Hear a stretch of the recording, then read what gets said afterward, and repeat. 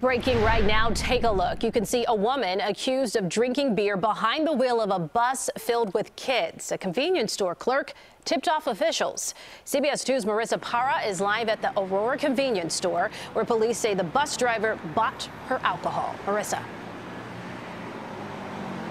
Well, it was 6 a.m. when police say the driver walked into this speedway to buy beer while on the clock.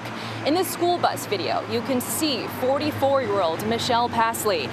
Now, she had just completed one route when she stopped to get 2 cans of beer inside before getting back into the school bus and driving off. Now you can see her moments later placing the beer into a brown paper bag and drinking from the bag while driving elementary school students from C.I. Johnson Elementary.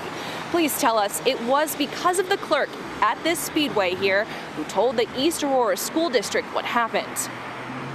But for that convenience store clerk that contacted the school district, that we'd be none the wiser of this. And so there are 2 very strong messages going out that it's not tolerated and that we need the community's involvement just like that.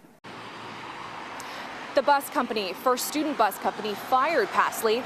In all, there were noted 32 students on that bus.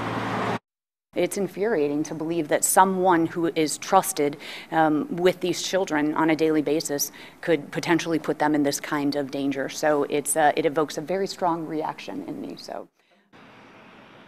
Police say they don't know for sure yet whether Pasley has ever done this before. Her driving record is otherwise clean.